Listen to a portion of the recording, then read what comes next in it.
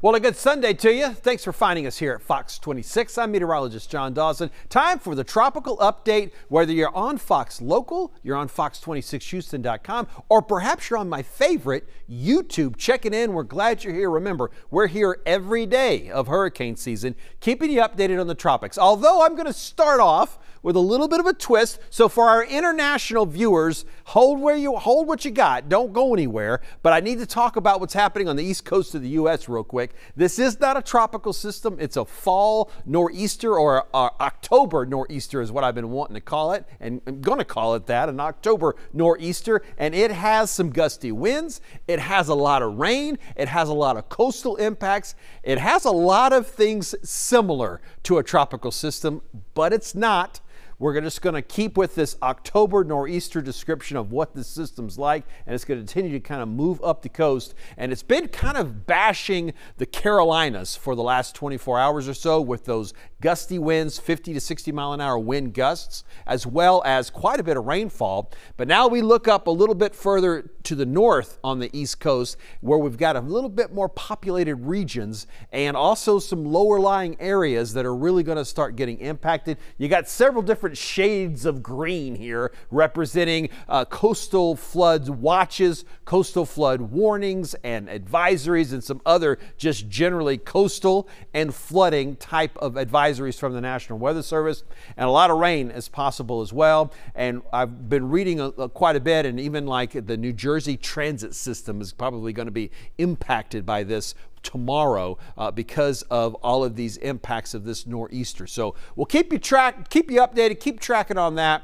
And as I said, not technically a tropical system, but I know it impacts a lot of folks in the U.S. and kind of similar to one in some ways or another, so wanted to just start with that. So now I know there's a bunch of you out there who are on YouTube, who are in the Caribbean, always checking in with us. We're glad you're here. Thanks for doing that. Leave me a comment if you would there in the comment section for the YouTubers. And it's quiet.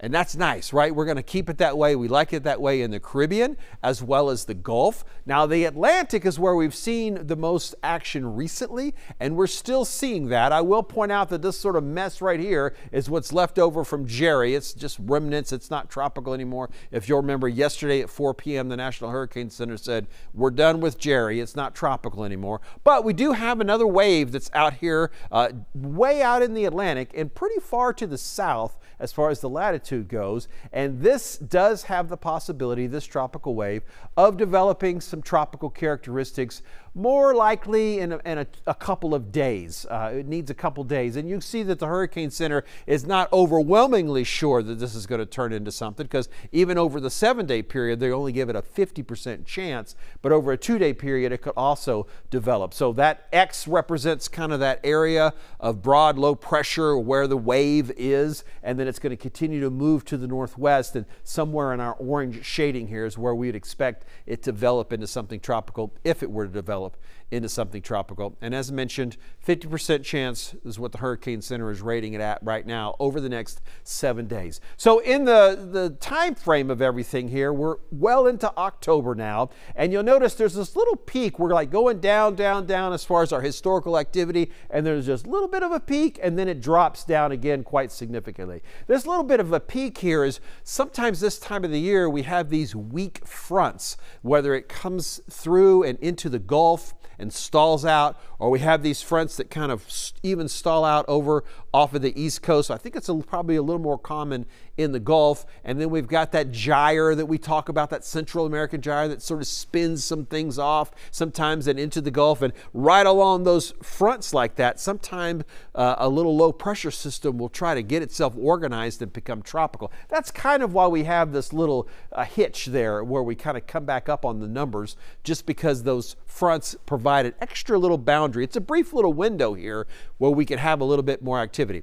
I don't see any of that happening in the near future, so that's great news, but I just kind of wanted to show, I've had people ask me before, why do we have that little rise back up again, and then it falls sort of back down? That's my explanation for that, at least at this point. All right, that's going to wrap us up for today. We've got that Tropical wave we're keeping an eye on in the Atlantic. We'll see if it gets more organized. And of course, we'll be back here again tomorrow a little bit after 4 p.m. Central Time to bring you the latest on what's happening in the tropics.